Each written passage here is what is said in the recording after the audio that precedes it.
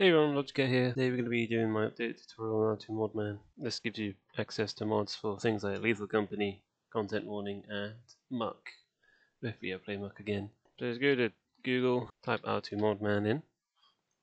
Click this first link here, and you just want to do manual download here. As you can see here, it also supports the game like Valheim or anything else you might see. There's a big list of games you can scroll through on it. The advantage of R2Modman over Thunderstore, which is advertised at the top here, is that you don't get ads in Modman. So when we're looking at downloads folder, we've got this. I've got WinRAR, so I'll have this option here, but if you don't, you should have another extract option. Just choose wherever, and you'll get this here. This is the only thing you need to click.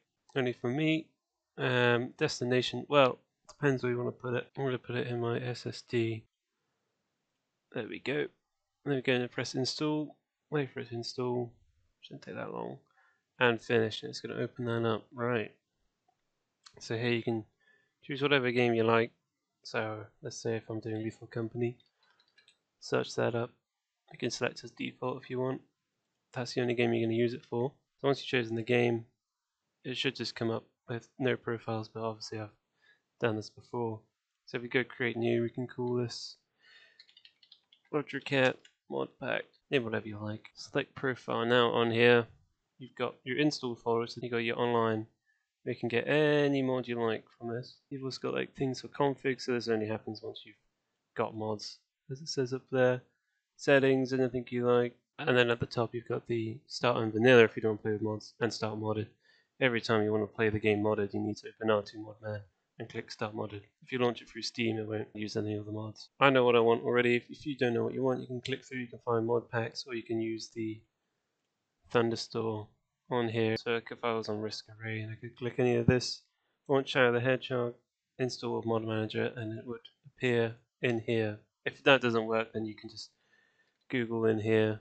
Obviously it's going to be for Lethal Company, but same premise. So if I want to install my mod pack, let's go type Logic, go for this one. Download latest version, don't need to do any of the earlier ones. It might linger on this screen for a bit, but I'm going to presume that's just downloading everything else.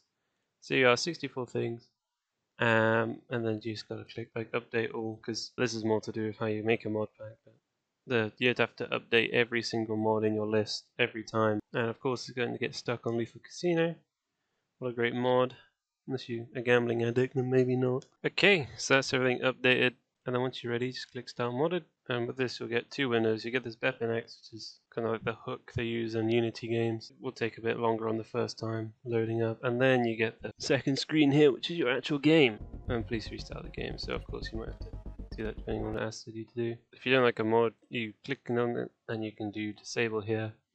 If you click disable, that's not what we want to do, because it'll disable a Logic mod pack as well, which means I don't think you'll get any updates. The same case for any other mod pack you may have, so just disable that one only. So that's how you install R2Modman and make a profile and install any mods you like. You know, I can go on and just click anything. If I want this one, click download, and it will add to this folder. So yeah, thank you.